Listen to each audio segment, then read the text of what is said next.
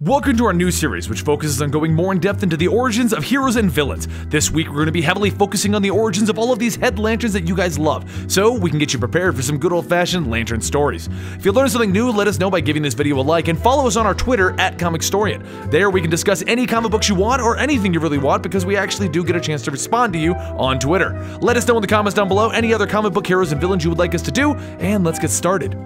Today, it's time for Larfleeze. Now I want to specify, Larfleeze's origins are a little mixed up.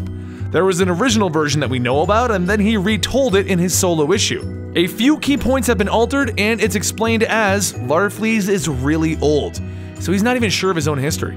Larfleeze is from an extremely long-lived race of beings. His family was a down-and-out farm family that was used to the harshest lifestyle on their planet. As a matter of fact, Larfleeze's mother, Larfleeze, gave birth to him while working in the fields. He was considered one of the ugliest babies that they had ever had. Things were so rough that she went right back to work without even considering the child that she just gave birth to. He had 17 brothers and sisters, and they all hated him and forced him into working at the ripe old age of 10 months old. But Larfleeze didn't see any problems with any of this. In fact, he felt loved by his family, and he loved his mother and his brothers and sisters.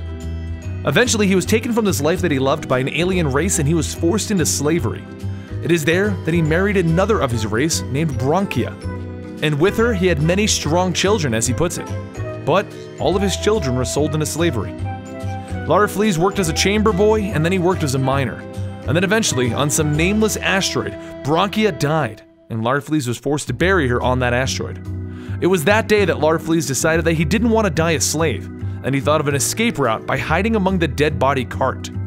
That cart was supposed to drop the bodies of all the slaves into the furnace, and Larfleeze was forced to fight his way through the flames and the burning bodies until he got to the surface. And it was here that he discovered that he was on an asteroid in the middle of nowhere, surrounded by enemies. He snuck into the communications room, where he shut down all communications and he freed all of the slaves.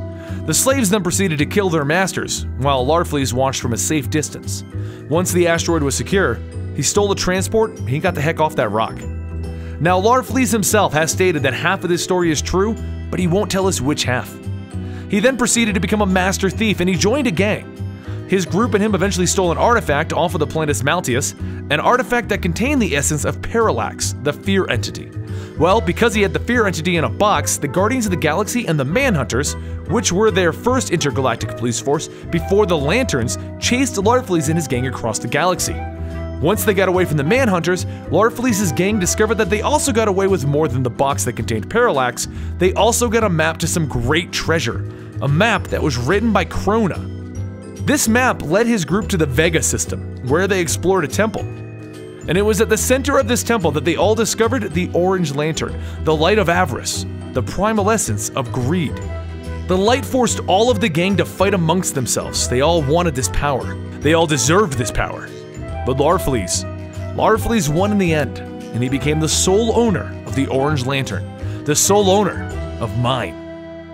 And that's how Larfleeze got his ring and became the sole Orange Lantern in the universe. He has claimed to be 1,000,000 years old, and claimed to be 1,000,000,000 years old. We only truly know that he's older than the Manhunters, and they're older than the entire Lantern Corps.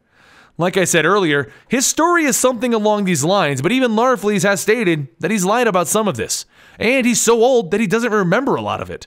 His origin story was revealed in issue 41 of Green Lantern Volume 4 and issue 1 of Larfleeze. And there's one more that goes into this, but I can't seem to find it, and I've been looking for it for days now. So if you know what issue it is, let me know in the comments down below. If you learned something new, like I said, give this video a like because we really do appreciate it. And I'll see you guys right here next time at Comicstorian.